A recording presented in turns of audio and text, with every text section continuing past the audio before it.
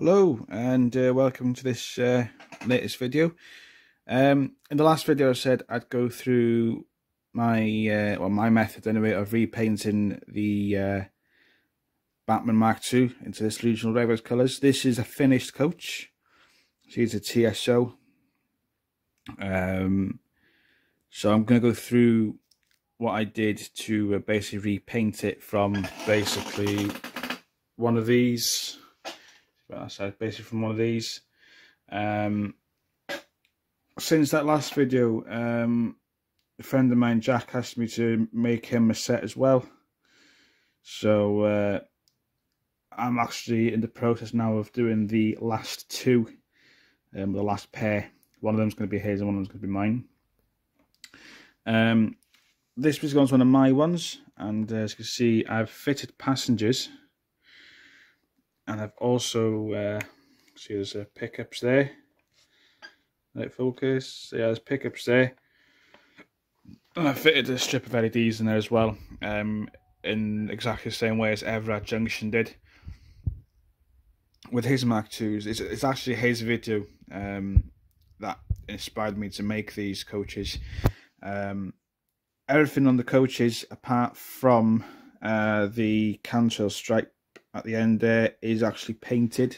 The stripes are all painted as well, and as we go through the repaint now, I'll show you exactly how I got the stripes to be fairly straight, and you know, the widths aren't too bad on it.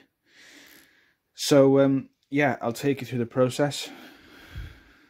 As you see now, these two here now are ready for priming, which is the next step for them, and they'll be primed hopefully this afternoon, just see if I get time. Once they're primed, I'll get back to you on the progress of them. Just to go through some of the stuff that I'm using, the paints I'm using are these from Rainbow Railways. That's regional light blue. There's also mainline blue, which is the dark, the same as dark blue in the regional railways. Rail grey and white, they're the main colours for the sides. I've also got blacks in that. So I've got the way I mix my paints, I mix them into these little pots. So that's your the regional light blue there. So you give these a shake and before I use them. And what that does is basically means I use less paint. I don't have as much wastage. Then just mixing them a batch and put it straight into the pot on the airbrush. Which means I save on paint basically. And I've got a few here now ready to put some paint into it when the time comes. This is the airbrush that I'm using. It's basically one of the £10 ones off eBay, and to be fair, if I get that finish from it, then I'm not complaining at all.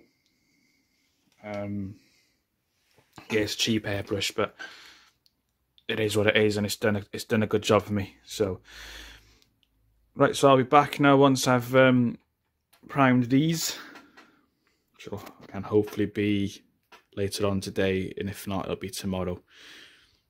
So yeah, I'll be back in a bit. Okay, as you can see, nice and primed. I've covered the primer quite well on the sides, and there's the roof, which is just had a light dusting. But yeah, I've covered it quite well on the sides, because the next colour to go on, ironically enough, is white, which will be for the stripes above the windows and below the windows. So the reason I've put enough primer on it is just to make it a bit easier for the white acrylic to cover it up, basically. So yeah, it just makes that job a little bit easier. And just for you to know, this is the primer I use, which is Halford's white primer. It just does the job. It's good enough for it. Yeah, so the next step for these now will be to airbrush the white onto the coaches, which you won't really see any difference. So once that is done, I'll get back to you.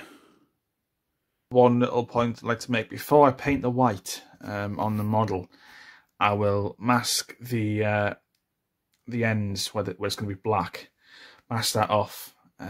So then basically what you're going to have when you're painting the black, you're not going to have the acrylic finish, you're still going to have primer for the paint to adhere to better. So the ends will be masked off before I paint the white.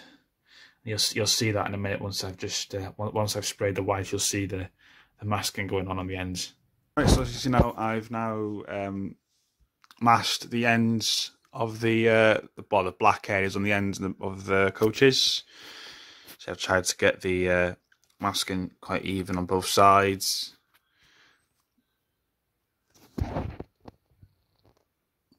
So now it's paint the white on the rest of the coach sides. Right, so there's the white sprayed now. Obviously you can't see the difference because it's just white paint. It's got a white primer.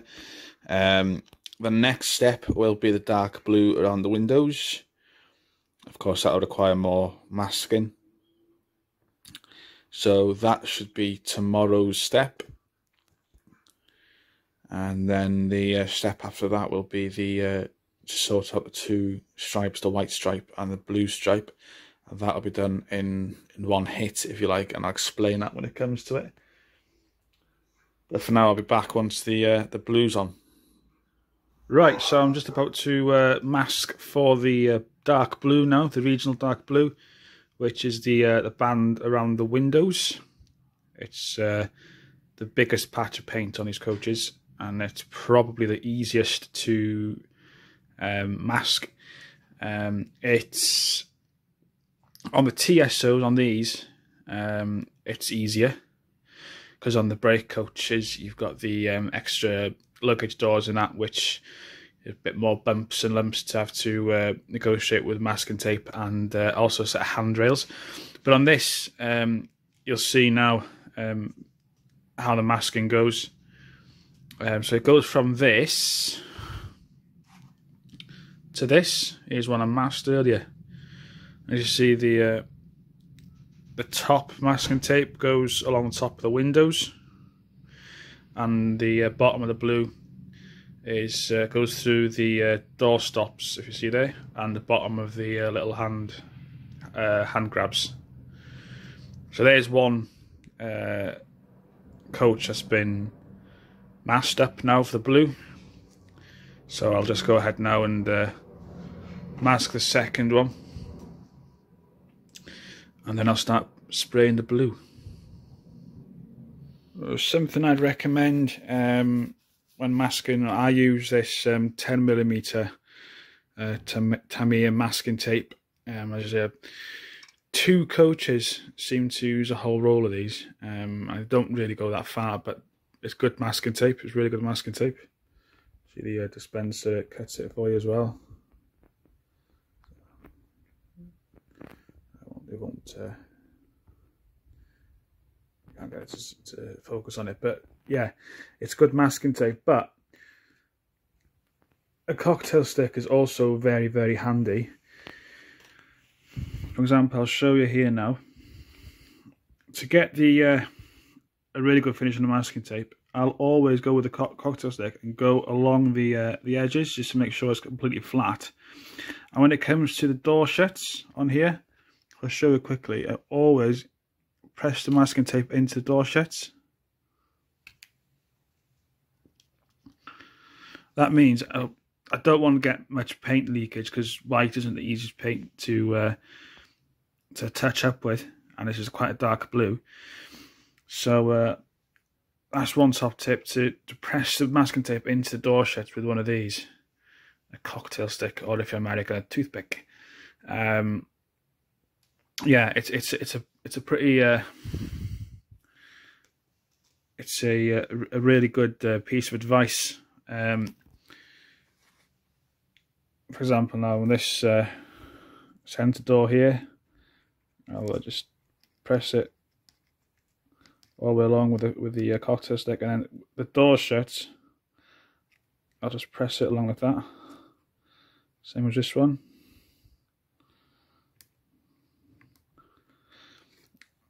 And that'll minimise the paint leaking. Okay, so the masking's complete, and so the next job is to mix the paint. This is what I've used. It's a mainline blue from Rainbow Railways. See there? It's the water-based one, it's acrylic. I thinned it down into these little bottles, which are just a little bit smaller than the Vallejo ones. I've done that because I can measure it out fairly accurately, and it means I'm using less paint because I just load as much paint as I need. If I need more paint, and I can just tip some more in. So it's handy to mix them into little bottles like these. So I'm going to start using the airbrush now, and I'm going to get back to you once I've painted the blue. It's going to take a few coats, I think. But yeah, it's important if you do this with your bottles and your paint, give it a good shake before, because if you thinned it, then it'll need a good shake. Give it a good shake, and then you're ready to go. So that's my mainline blue, also the same shade as regional blue. And then I'll get back to you once I've sprayed it. As you can see, we're getting there slowly now. You can see it's not completed. It still needs a you can definitely see there, it needs a couple more layers at least. But you see it's really coming along now. Yeah, I'm quite pleased how this is going. But of course, I've got a little whiskey and coke there just to keep me going through this task. Okay, so that's the blue spray done. Now it's time to take the masking tape off. It's best to do that when the models are still a bit wet, so you get smoother seams between the different colours. Okay, so both coaches now have the dark blue on. A few bits need touching up here and there. The masking's not been quite as good on this round of coaches, but nothing that can't be fixed with the touching up brush. So the next thing I'm going to show you is the masking off for the light blue stripe. And once that's painted, that'll give you the white and the light blue stripe as well in one go. And then after the light blue, it's the rail grey down the bottom of the coach. So I'll have to leave this here for today, and I'll be back tomorrow at some point masking the light blue stripe. So like I said, the next job is to mask for the light blue line, and we're using these templates. This is the template for the white line, which I'll use to gauge if I can get this to focus. Basically the white line runs there, if you can see that. The white line runs there, and I'll use the transparency of the masking tape to measure that, as I'll be able to see where this join line is through the masking tape. And then I'll do the same sort of thing again with the second bit of masking, but I'll use this blue template then to mark out the also space out the masking tape for the where the line needs to be painted. I'm gonna mask these now, and I'll show you then again with the templates, and hopefully you'll be able to see what I mean a bit better. I think you see what I mean better now. You can see where the tape sits. It's just below the blue line on the coach. So you can see, if I can get this to focus.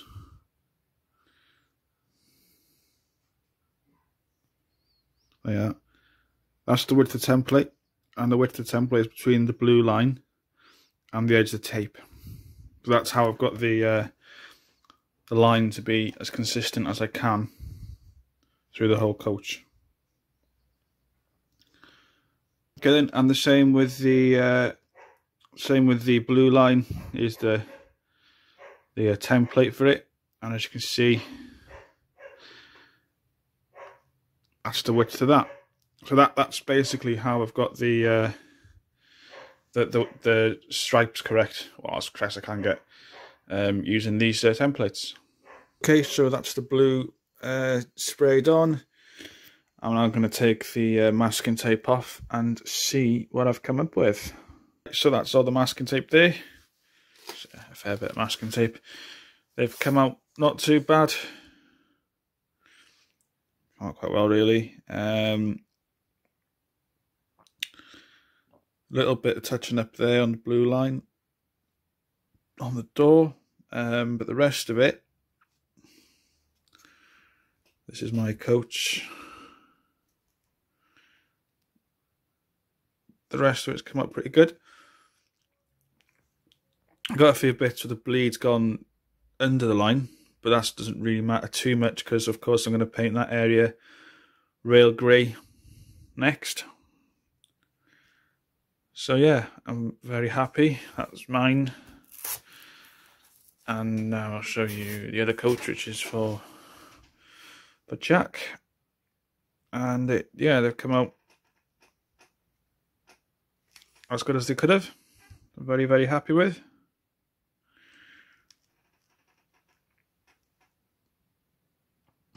Yeah, very good. I'm very happy with how they've come out. Just thought we'd have a little look how the templates have ended up. So here's the white. See, it's about right. It's good.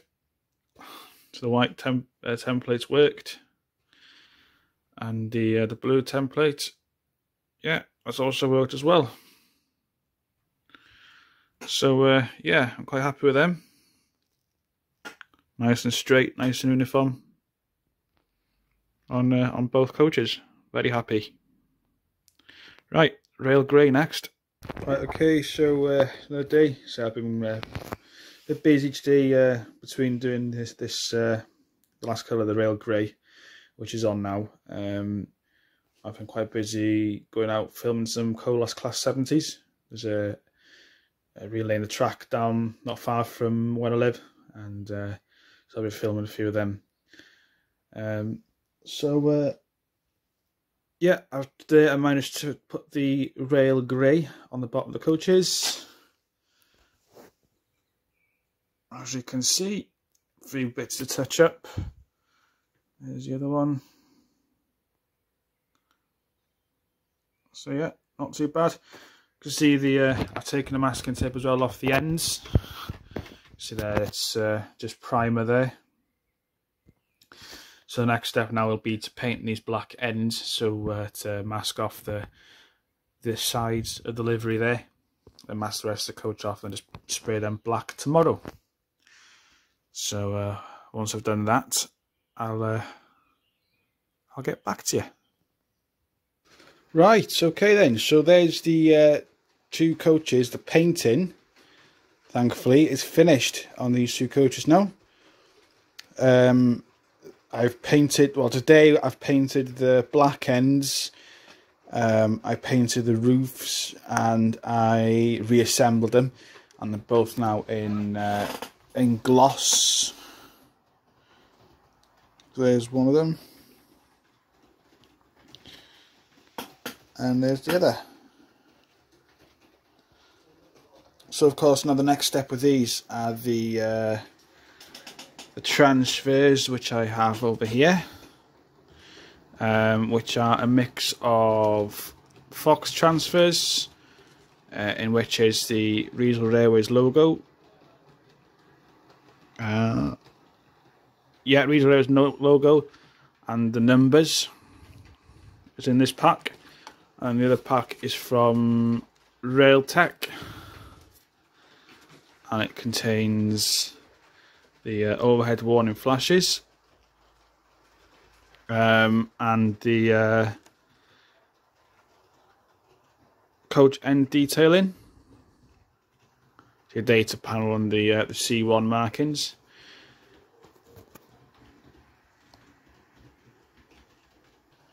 So also in my ever-growing transfer collection here, I've got the transfers, so there's more warning flashes. See there?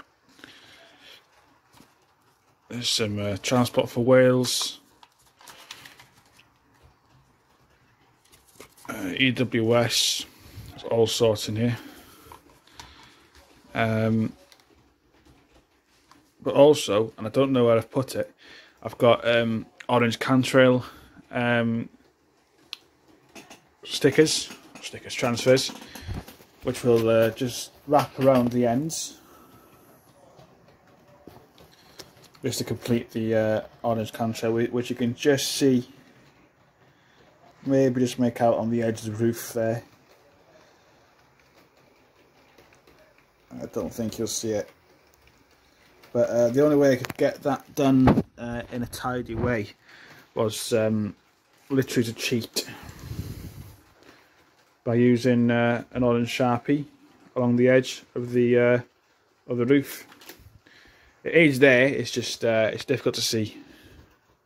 So yeah, right, so by the time I come to the next clip, the transfers should be on and the coaches should be in matte coat, and hopefully they'll be assembled. So yeah, I'll get on with this now, see how far I get. Right, so the transfers are now on. The models have been matte varnished, and as you can see, they've been reassembled. I still need to add some more passengers, which I use these from Model Signs. Oh, I don't know how much these are. They're less than £5 for a pack of 100 seated. They're painted pretty poorly, but to be honest, when they're in the model, you don't really notice that much. So yeah, so these are mine. My 3. Jack's 4 are now in the post. They were sent out this afternoon for Jack. So I hope he enjoys them. Yeah, so the whole project consists of 7 repaints. And then these 3 were fitted with lighting as well. And as you see, I've fit this as an end coach, which has been fitted with a KD. Then as you see, these are fitted with Hunt Couplings. So I'm using Hunt Couplings within the rake, and on the outsides I'm using the KDs. So yeah, I think you'll probably agree with me, these repaints haven't come out so bad. I'm quite happy with the consistency of the lining. I'm happy with the finish. Just to think I've done it with a £10 airbrush off eBay. I think I've done pretty well, to be fair. Something that I haven't shown in this video, I don't think, are these 2 coaches. The Bachmann Mk2a, I was already in regional areas close to that, escaped the repainting. And this is a Hornby chocolate and cream Mk2a, which is in the rake because they used to have these coaches hired in from Riviera trains to strengthen them during the summer periods or during busier periods. So that completes the train these coaches. Again, these coaches are both populated and they're lit as well. This coach is fitted with Hunt Couplings on one end and KD on the other, as it's as it's the end coach of the normal rake. This has KDs on both ends, so that it could just be added to the rakes with no difficulty. But yeah, as you can see, there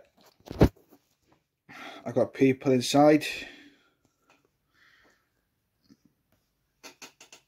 They're probably hard to see really, and they're both lit as well in the same way as the Mk2s are.